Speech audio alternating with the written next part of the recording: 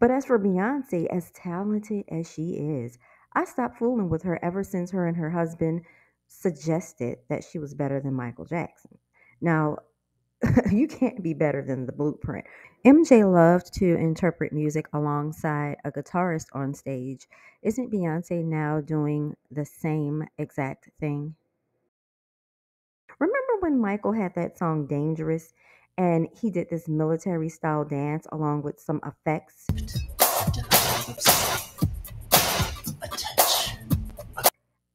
There were some sound effects that kind of sounded like lashes. Didn't Beyonce do a strikingly similar performance for Ring the Alarm?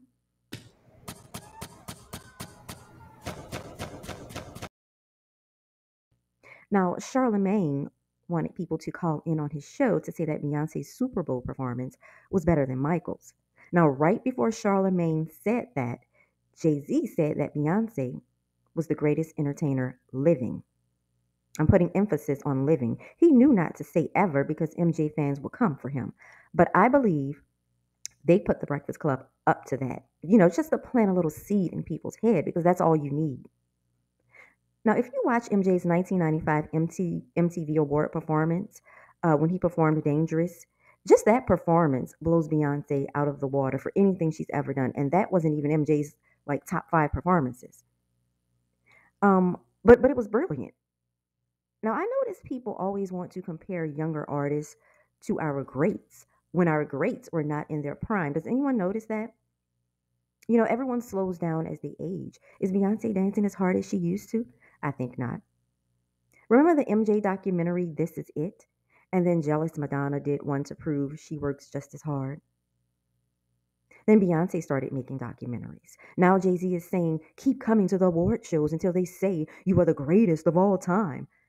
That right there told me everything I needed to know, that her and her husband are narcissistic, entitled brats. Now, Beyonce didn't say she was better than anyone per se, but nothing comes out of her mouth because she allows her husband, her family, her friends, and her fans to be her mouthpiece. Now, I don't want to be messy. Well, maybe just a little bit. But I have a friend who thinks Beyonce is on the spectrum, and that's why they don't allow her to do interviews. Now, of course, I don't believe that. I just think she's a bit introverted, and I should know because I am. But what Beyonce needs to do is to become a little bit more personable. She's never on social media interacting with people. It seems her only friend is Kelly Rowland, and she isn't even supportive of Kelly. The only time Beyonce comes out to play is when she wants you to purchase something from her. She wants to keep up this elusive, mysterious aura about herself, and in a way, it makes her seem a bit out of touch. Michael Jackson was a bit introverted, but he had a personality. He was charming and funny as heck. He didn't feel the need to dominate everything, and no matter what you think about MJ and his scandal, he was gifted and original, and people respected that about him. He didn't need to prove he was the best. He just was. This is Shawn Alexander. Thanks so much for listening. Even when you feel low, you can still go. Even when you feel slow, you can still go.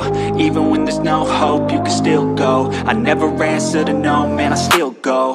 Go, go, go, go, go, go, go, go, go, go, go, go, yo, go, go, go. Hustle hard, hustle every single day.